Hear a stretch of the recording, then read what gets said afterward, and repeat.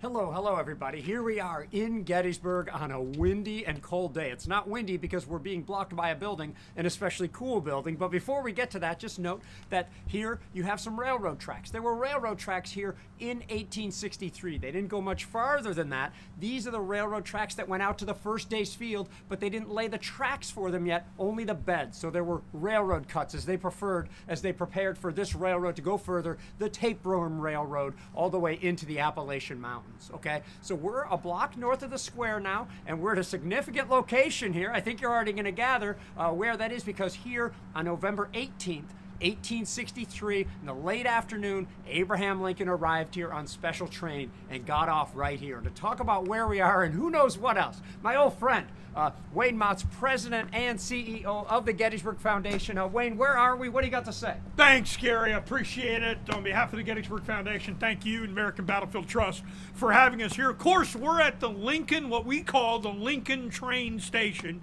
which was the railroad station, railroad service for Gettysburg in 1863. And most of the viewers may not know that the Gettysburg Foundation actually owns this building. And it's our intent to work on an augmented reality experience inside this building for spring of 2022. And Gary, we can talk more about that at a later time. So where Chris is pointing now, this train station has been added onto. Let's circle around here and take a look at it and see. The original portion of this train station is up toward the front along Carlisle Street.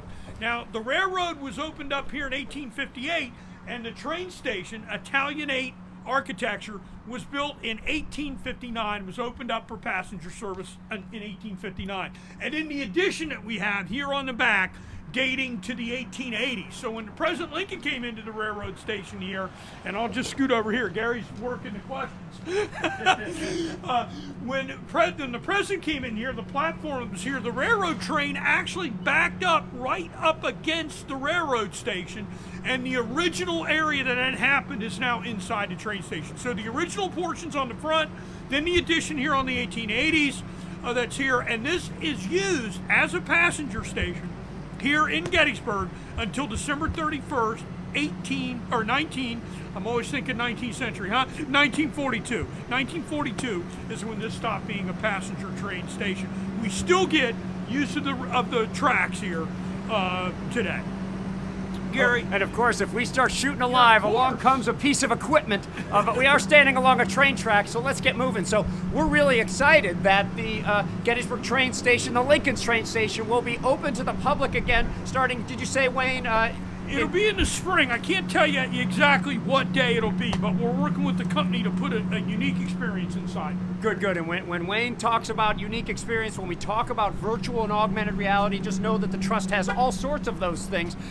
You know, we have our Gettysburg AR experience, augmented reality experience, and I've been using it today. I listened to the Gettysburg Address spoken by an avatar of Lincoln on the spot where he actually gave it. So here we are at the train station. I mean, this is irrevocably tied with Abraham Lincoln. He arrived here, he departed from here, and this train station saw it all. I think Chris has already flashed up an old picture of the train station here.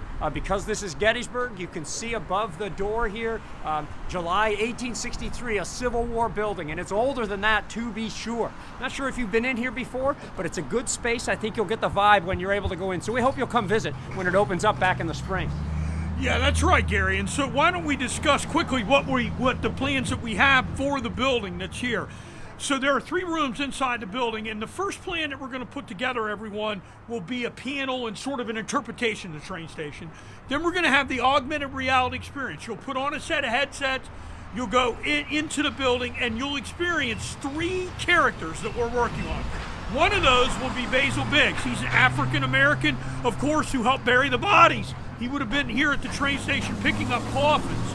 Second, we will have Cornelia Hancock. Cornelia Hancock from New Jersey, a nurse at the time of the Civil War. Her letters exist. She's in and out of the train station. And we're also going to have a third character, which will be a soldier. So a soldier, a civilian, and a lady civilian are going to be the 3 characters. Our soldier will be Eli Blanchard. He was a musician in the 24th Michigan, the Iron Brigade. He worked in a building right next door, the Sheets and Beeler warehouse. That stood Chris, and I'm sorry we got to go into porta potties over here next door, Gary. But the Sheets and Beeler building, which was a large warehouse, stood right here next to the train station, so Eli Blanchard's going to be working in there, and then he'll also be coming over here into the train station. So it'll be these three characters, and we know a lot about them, and we're going to be giving the history of those three characters inside the building. And of course, the last gallery, we're going to be talking about Abraham Lincoln as well as part of that. Well, good, good. So Abraham Lincoln's going to end up spending 24 hours here, 25 hours in Gettysburg. Of course, we know for a fact that he stopped across the street over here at the Lincoln Diner, as I think you well know. Just kidding. But we will say the diner wasn't here, but wonderful cheesecake, excellent omelets. And I'm a vegan, and I still know that those things are just great. My wife worked there even for a short time. So check that out, and there's lots of good places to eat in Gettysburg. Check out Destination Gettysburg to learn a little bit more about some of the great coffee shops, restaurants, and more to do in Gettysburg. Here's a picture of David Wills, so it's appropriate as we make this walk up to the David Wills house. We have a photograph of David Wills, class of 1851 at Gettysburg College. So David Wills is a graduate of Gettysburg College. He becomes a teacher for a short time in the state of Alabama. He comes back to Gettysburg, where he becomes a very prominent attorney.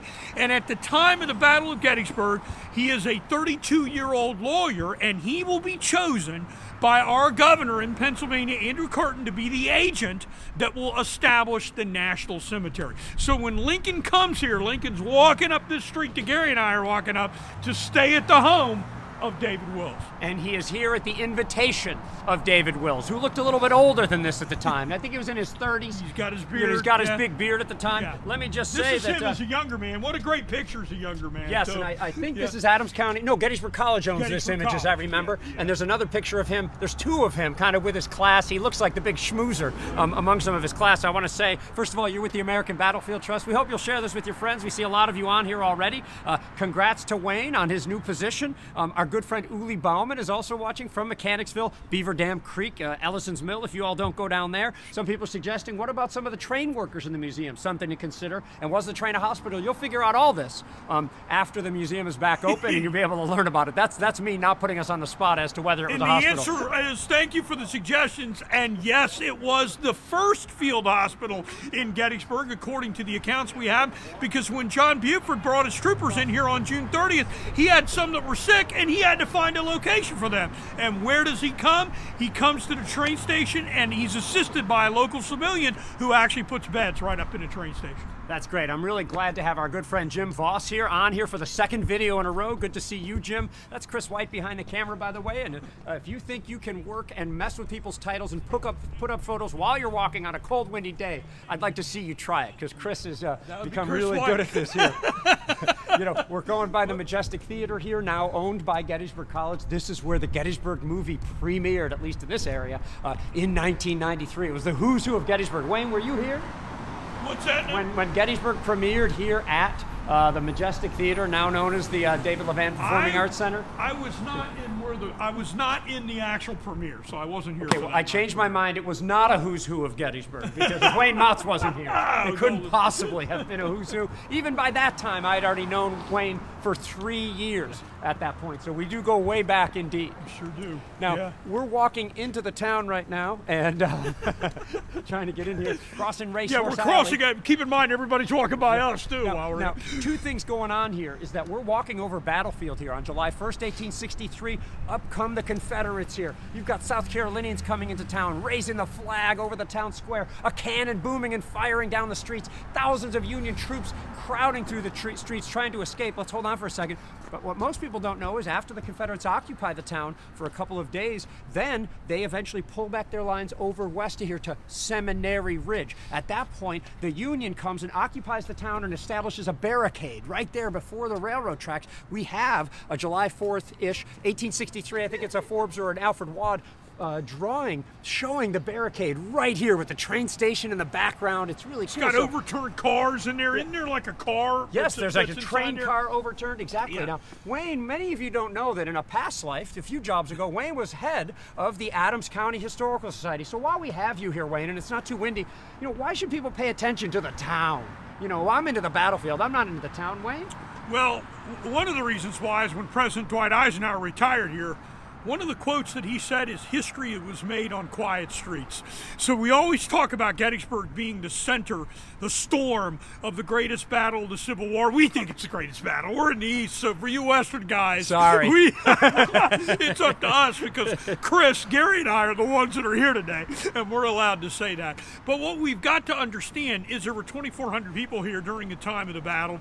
There's over 7,000 people here today, and people live and work here in Gettysburg, and places like the Adams County Historical Society, they keep that history, because there's 200 years of history related to Adams County, actually longer than 200 years, and the battle is 3 days of that, and the campaign is a short part of that too. So there's a lot of history here, needless to say. It sounds like Wayne might have answered that question before. Well, Yeah. Well done, sir. Let me just say I'm seeing a lot of good friends on here right now. Our good friend Rich Condon, who says the weather's a little nicer He's in South got Carolina. warmer weather than we've got. And our good friend and generous trust donor Jamie Ryan says hello to you, Hi, Wayne, Jamie, as well. yes. So hello to everybody, and thank you for watching. And we hope you'll share this with your friends, because we're coming up to the town square. And of course, this is the walk that Lincoln made. We're walking in Lincoln's footsteps, maybe on different bricks, I get it. But here he is, walking here on the 18th. This place was pandemonium. I'm going to ask Wayne in a second to try to paint the picture of what the square would have looked like for Gettysburg's second busiest day up to that point, where the president and half of his cabinet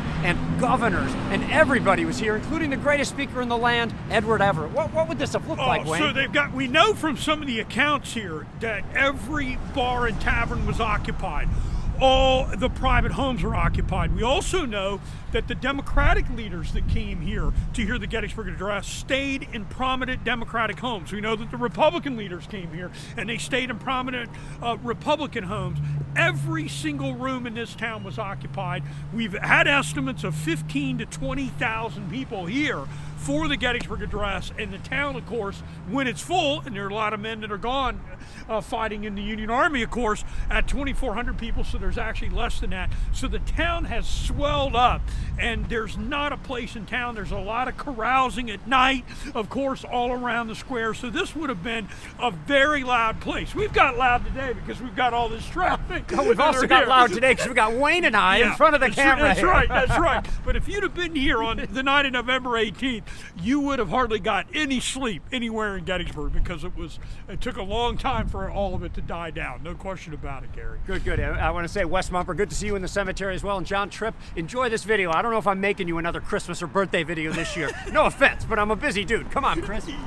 You're with the American Battlefield Trust. We are doing Lincoln's Walk. You know, from the train station where we started, and then we're walking over toward one place that was busy during this, like every other building in town. We're talking about the Wills house. We've already talked about David Wills with his, I think, 8-month pregnant wife. They are going to host dozens of people in their home, okay, including the President of the United States, one of the only people to get a room of his own in Gettysburg that night. I think Edward Everett was supposed to share a room with Andrew Curtin, and he locked the door because he was afraid the governor of Pennsylvania would tumble over him in the middle of the night. So Curtin had to sleep in a lobby on a chair, and Edward Everett had his own room, but Lincoln had his own room right in this red brick house. Set it up, Wayne.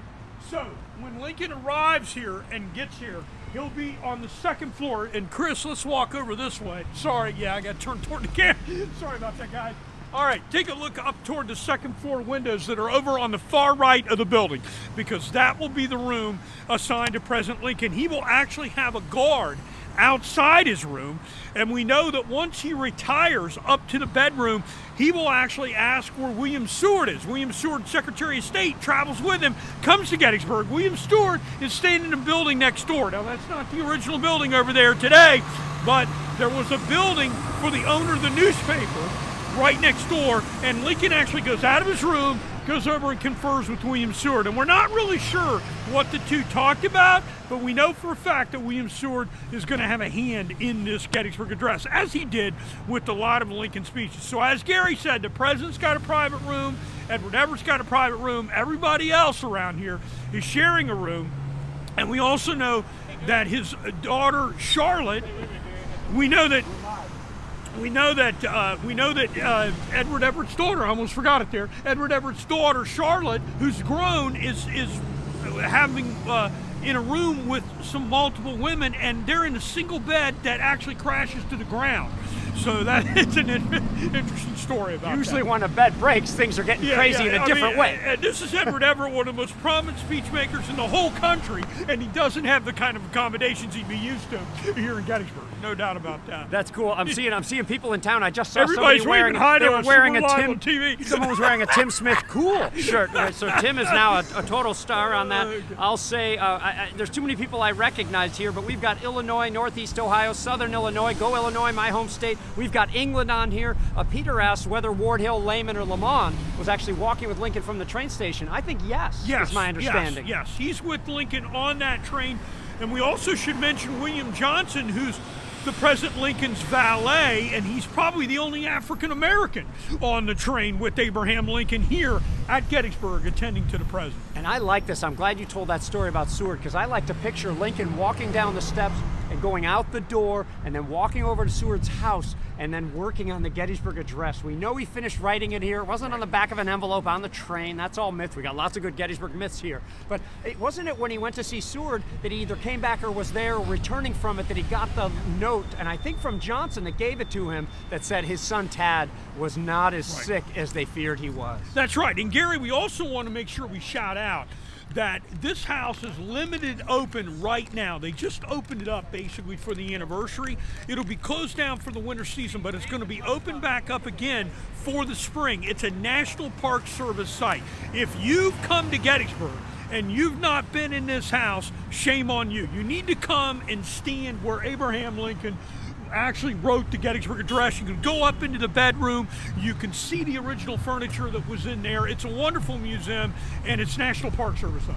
Yeah, and it is something about seeing that furniture, about actually standing there and actually reading the words written by who? Tim Smith, our friend Amber Moulton Wiseman, and myself. We wrote the script for this place many years ago, so it was a great moment of pride. Yes, I did used to write about local stuff. Who knows? Now, I want to say that we've got all sorts of people. People are beeping at us and honking at us, and not in a bad way. We don't mind that so much. But now we've got New Brunswick, Canada, Rome, Georgia, Little Rock, Arkansas. I wonder if anybody could beat England, though. I haven't seen Australia or anybody here yet. So it looks like England may be the furthest right now. So far, right now? Okay. We're probably going to wrap things up in a minute. If people want us to go longer, you come out here in the cold and do this. But Chris isn't even wearing gloves. It is cold out here. And these guys have been out in the cold all day. I've been out in the cold almost all day. So it's been a cool time. So what I would say is there's lots of resources where you can learn more about the Gettysburg Address and the fascinating story of how this house became FEMA, the Red Cross, and the CDC all in one house, and mainly all in David Wills's office. And they interpret that really well inside there and interpret the town. So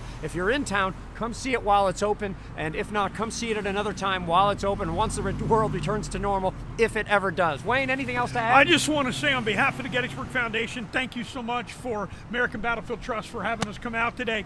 And stay tuned at the Lincoln train station. We teased it a little bit. We'll do some more stuff with you next year, we promise. Good. You guys, our good friend Wayne is nothing if not energetic. The Rupp House is suddenly open, focusing on the children of Gettysburg. Here comes the train station exhibits as well. And by the way, somebody on the feed already said that you and I clean up nice. Good. So, well, that's good to know. All right, that's right. Now. So I think with that, Chris, anything else to add? Chris is good behind the camera. So Wayne Motts, President and CEO of the Gettysburg Foundation, and my old friend, thanks for joining us. Gary, thanks to Chris. Thanks, Chris. And thank you all for watching and for all your comments. We'll be back live. I don't know if it'll be any more today, but unconfirmed reports suggest you might see more posts from us. So stick with us today. We'll be certainly in the field tomorrow. And thank you for watching and for supporting battlefield preservation and education. Bye.